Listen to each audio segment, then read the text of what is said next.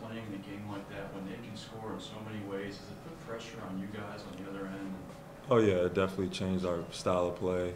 It's the first team we played this year thus far where it was such a fast-paced game and it was a high-scoring game, and we like to score the ball, so you know it was a high-scoring game. Were you trying to slow it down at all, or at times? Or? Times we did, but you know when you got an open three, you know you want to take the open three. So, I mean, we tried to slow it down, but you know. Talk about the final minute, you guys 4 times put them on the line. They made both free throws. Oh yeah, they barely missed free throws. I think they came in like 85% as a team. So they told us that, you know, our coaching staff told us that they were a good free throw shooting team. So we kind of expected it. But you guys scored 112. Yeah. That kind of makes you feel good.